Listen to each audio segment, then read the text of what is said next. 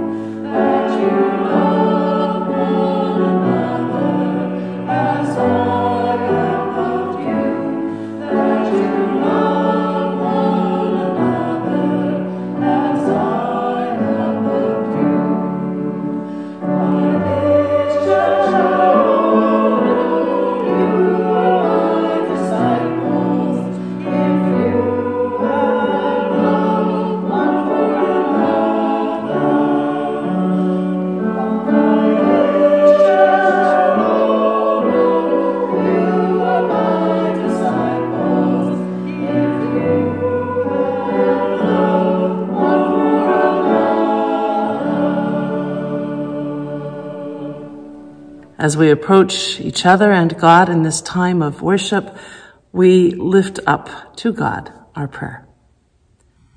God of all life and each life, you are the light of minds that seek to know you. You are the strength for those who seek to serve you. You reveal truth to those who search for you. In worship, we pause in your presence, resting from our work and responsibilities, from our worries and distractions. We come to enjoy your presence and praise you for the gift of life in Christ and in creation. God, who is all in all, you call us to choose life and walk in your ways, but we are tempted by shortcuts and easy solutions.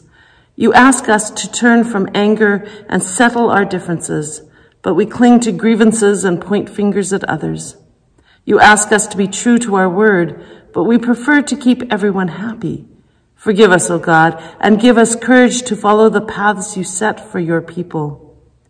God of promise and purpose, in the midst of life's distractions, still our minds to listen.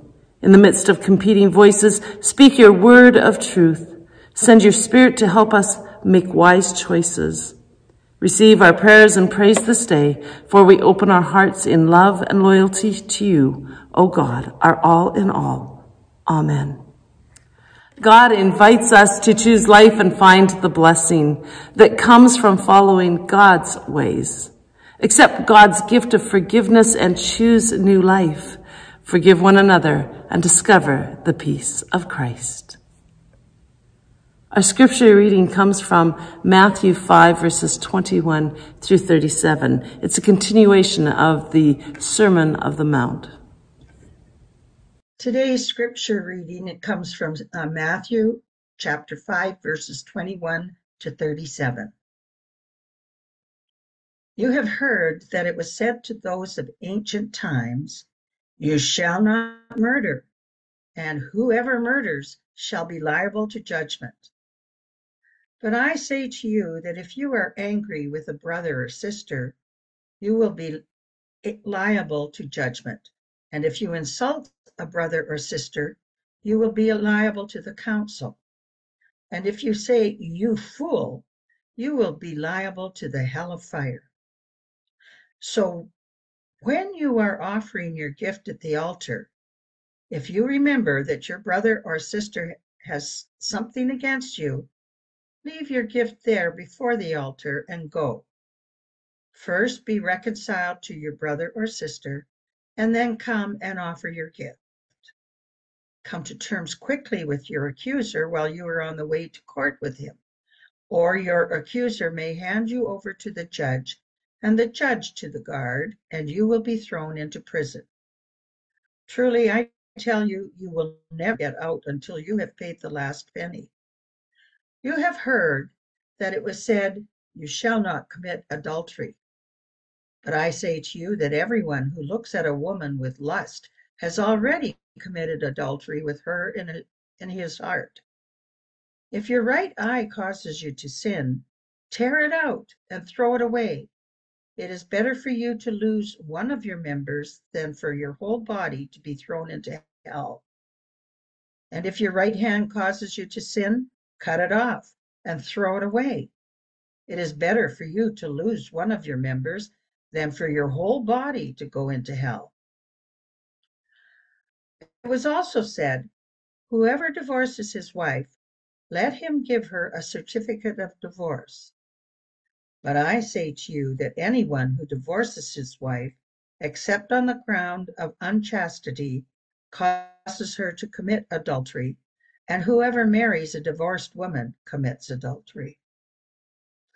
Again, you have heard that it was said to those of ancient times, "You shall not swear falsely, but carry out the vows you have made to the Lord." But I say to you, do not swear at all, either by heaven, for it is the throne of God, or by the earth, for it is his footstool, or by Jerusalem, for it is the city of the great King. And do not swear by your head, for you cannot make one hair white or black. Let your word be yes, yes, or no, no. Anything more than this comes from the evil one. The word of the Lord. Thanks be to God. There is a story of a wise tribal chief who sent his 3 sons on a vision quest. He pointed them in the direction of a high mountain and asked each of them to bring back a token to show how far upward each had been able to climb. The first son returned quickly. He held in his hand a wildflower. The chief knew that these grew just below the timberline. The second son brought back a stone of red flint, which revealed that he had made it almost to the top. The third son was gone for a very long time, and when he returned, he was empty-handed. "Father," he said, "where I stood, I saw a beautiful valley where 2 great rivers joined the ocean. The vision was so magnificent that I couldn't pull myself away. I'm afraid I got so carried away that I forgot to bring anything back with me." The chief knew that the son had reached the peak of the mountain and said to him, "It has been my ambition in life that one day all my sons shall see the vision you have seen. You have nothing in your hand, but you have a vision in your soul." A vision for a world that respects all people. It is that simple and that difficult. That is really what this very challenging passage from Scripture is all about. Living in a way that exemplifies a higher love. A love that looks at anger, adultery, divorce, and making oaths from the perspective of what shows compassion and care for another, and a love that keeps us from sin. We are human, so to live in the way that Jesus teaches here would seem an impossible task, unattainable. It would do us well to remember that this is part of Jesus' Sermon on the Mount. He began with, "Blessed are the poor in spirit. Blessed are those who mourn. Blessed are the meek," and so on. Jesus knows people, knows the pain, sorrow, and hurt that we experience. He lived it and was hung on a cross to die because of people's anger, their concern for power, and the threat that he posed because of his teaching about a new kingdom. The kingdom Jesus spoke about was one of love and grace, one where people would be at peace and their needs met. But all that the authorities paid attention to was the threat of a new kingdom that might undermine their power and would take control, or even possess a threat of war and people rebelling. They did not hear the word of love. And it is difficult to hear the word of love in the scripture, this scripture particularly, concerning anger. Years past, for many, preaching was one that was referred to as hellfire and brimstone, where you act together or else. These words of Jesus about anger feel like hellfire and brimstone, but really it's about our hearts, about reconciliation, about the best relationships that we can attain. It is not that we don't get angry. Sometimes it takes anger to make change in the world. Rather, it is about how we act on that anger. Does our anger reflect the need of those most vulnerable, or our own desire for justice for ourselves? Does our anger bring about reconciliation, or just beget more frustration, violence, and rage? As for adultery and divorce, it is important to remember that these words are spoken at a time in history when women were considered and understood to be possessions. When it came to adultery, the woman was seen as the seductress. The man did not bear the weight of the burden of making poor choices. It was the woman who made them do it. As well, in the case of divorce, if women were outcast by their husband, they would not have a place to go. There would be no provision for them. In speaking as Jesus did, his intent seems to be making safe harbor for women at a time when they could be deeply vulnerable in body, mind, and spirit. Given the rights and laws that we have, at least in Canada and elsewhere in the world, women do not have to stay in marriages that are unsafe. We know the damage for anyone in an intimate relationship, such as a marriage, where there's abuse, that can well be that divorce is the best and safest option for all involved. Concerning oaths, well, oaths were like signing a contract. At that time, not all could read or write. One's word was taken as the basis for commerce and community. There were some who would swear by heaven and earth that they would keep their word. Jesus is simply saying, if you speak the truth always, then your yes is enough, and your no is enough. You don't need to emphasize it with an oath, for if your word is not enough, then the oath means nothing. Jesus starts this part of the conversation with, "You have heard that it was said, but I say to you." In all of this, Jesus is referring to both the law or commandments, or to the teachings that had become part of the societal norms. You have heard that it was said to those of ancient times, "You shall not murder." But I say to you that if you are angry with a brother or sister, you will be liable to judgment. And if you insult a brother or sister, you will be liable to the council. And if you say, "You fool," you'll be liable to the hell of fire. You have heard it said, "You shall not commit adultery." But I say to you that everyone who looks at a woman with lust has already committed adultery with her in his heart. It was also said, "Whoever divorces his wife, let him give her a certificate of divorce." But I say to you that anyone who divorces his wife, except on the grounds of unchastity, causes her to commit adultery. And whoever marries a divorced woman commits adultery. Followed again by, "Again, you have heard that it was said to those of ancient times, you shall not swear falsely, but carry out the vows you have made to the Lord. But I say to you, do not swear at all, either by heaven, for it is the throne of God, or by earth, for it is his footstool. You have heard, but I say. Jesus was not saying that the commandments were wrong or not enough, but rather that how we live into them matters. What is in our hearts and minds matters. How we treat others matters. You have heard that this is the minimum that you must do to be a follower of Christ and to find your place comfortably in the world and make it into heaven when your living is done. But Jesus says to us, the minimum is not God's desire. The hope, the promise is abundant life. And so how we live, how we care for others, how we go above and beyond, how we hold ourselves to a higher standard, well, all that matters. Jesus cast a vision for a world where love is the basis for everything. Love so deep, so wide, so high, so broad, that it would embrace all living things, people and creation. A love so breathtaking, so magnificent, that you forget to bring something back from your experience of it. You know deep joy, hope, peace, gratitude, and of course, love for yourself, but also for all, love for all, and that flows from you to others. Maybe you do bring something back from that.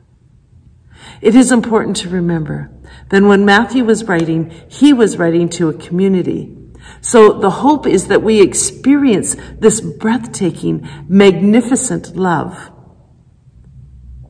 But that is the community of faith is also an expression of the breathtaking, magnificent love. Can we attain it? Not perfectly. But we can live into it, lean into it. Jesus seems to think that we can do so. May we believe it ourselves and live our lives as individuals and a community of faith that demonstrates a higher love, a broader, deeper, magnificent, breathtaking vision of a kingdom of love. We have heard the word of Scripture. We have heard a message as a response to that, but we respond also to that love with holding people and the world in prayer. Let us pray. God of life and love, in spoken words and in the silence of our hearts, we give you thanks for all of life, for the grace you provide to creation in its diversity, and for your loving kindness known in the details of our lives. Hear us, we pray, as we speak of matters on our hearts and minds this day.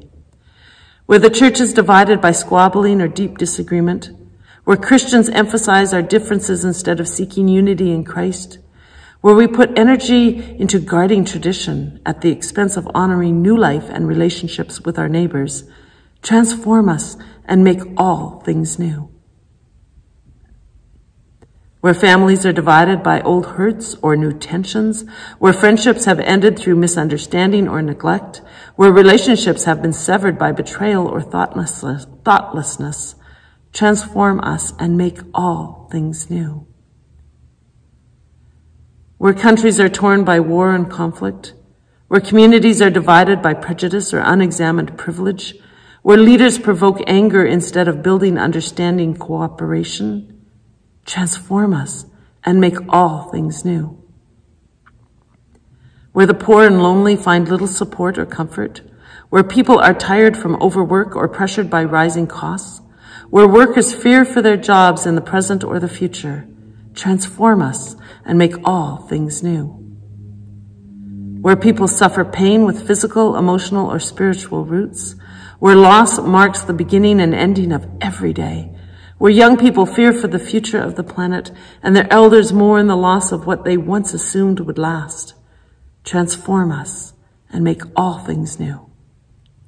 God, our source and Savior, in Christ you make all things new, and so unite united in one voice, we pray the words he taught us. Our Father in heaven, hallowed be your name. Your kingdom come, your will be done on earth as in heaven. Give us today our daily bread. Forgive us our sins as we forgive those who sin against us. Save us from the time of trial and deliver us from evil. For the kingdom, the power, and the glory are yours now and forever. Amen. God sets choices before us. Some can bring life and blessing, but others lead to despair.